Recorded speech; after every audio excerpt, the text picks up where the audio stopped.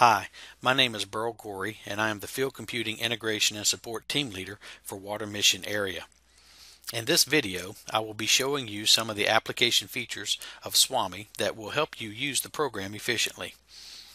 I covered installation of the programs and use of the configuration scripts in previous videos.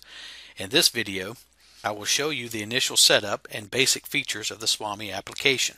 When you run the SWAMI program for the first time, you will be prompted to run in demo mode. Demo mode is useful for trying out the software, but for this video we will click No. Since it's the first time the application has been run, the configuration screen is opened. Here you will tell the application where to find your configuration files that were created earlier. Each path is set by clicking the Browse button and selecting the file and folder where the information is located. Let's start with the station list path.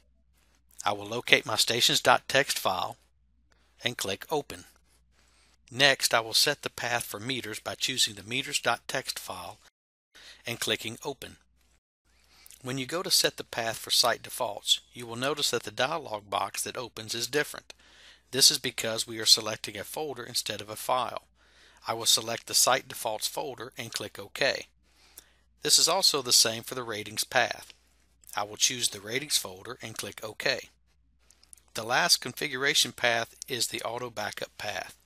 This is the location that SWAMI uses to store a backup copy of the current site visit in order to be able to recover from an unplanned shutdown of the program.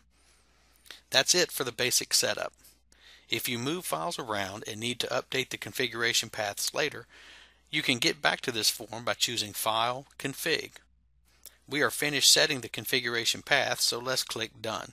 One of the features of SWAMI is to have the user verify the correct date and time every time the program is run. While this may seem annoying, it is important that you ensure that the date and time is correct, as SWAMI automatically time tags many data fields based on these values. You have loaded the configuration files. You have verified the date and time, so now we are ready to enter data. There are several videos that show you how to perform specific data entry tasks in detail, so I will only demonstrate some of the program features that will help you enter data efficiently. I will show you the features that you will only find in SWAMI PC first, as there are just a couple. Let's start with the toolbar. From the toolbar you can create a new file, open an existing file, or save the file in progress. If it's the first time you save the file, you will get a dialog box allowing you to enter the file name. SWAMI will assign a default name which you are encouraged to use, as it contains the station number and the date. You will notice the keypad buttons for many of the fields in SWAMI PC. While tapping in the text box will open the keypad in the PDA program, you must click the keypad button in SWAMI PC. The last difference between SWAMI PC and the PDA version is the ability to delete recovery files. This option is found in the Tools menu. That covers the basic differences between SWAMI PC and SWAMI PDA.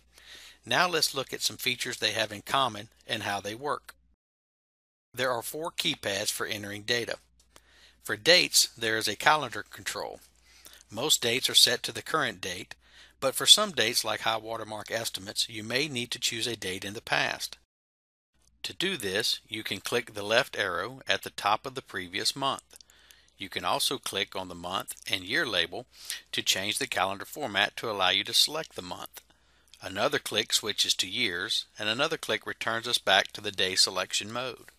Selecting the day adds it to the text box at the bottom of the form. Clicking Done returns this value to the field you were editing. Now let's take a look at the time field. To enter the current time, just click the Now button. To enter a specific time, click on the drop-down arrow on the time segment you wish to edit and choose the value. As with the date, the Done button enters the value and Cancel clears the field.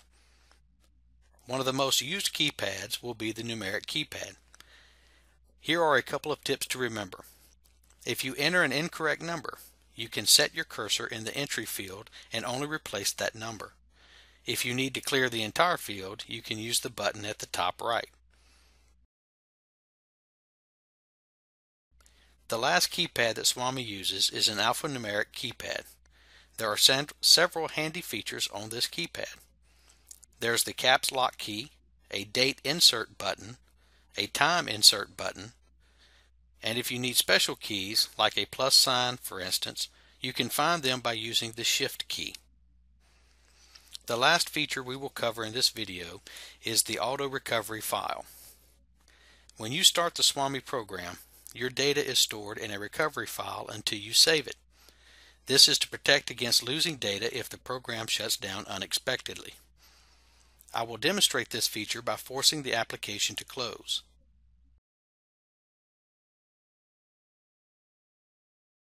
Notice when we restart the application, we are prompted to load the recovery file.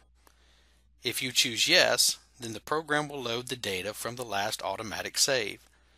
Choosing no deletes the recovery file. There are rare occasions where you may end up with multiple recovery files that don't go away on their own.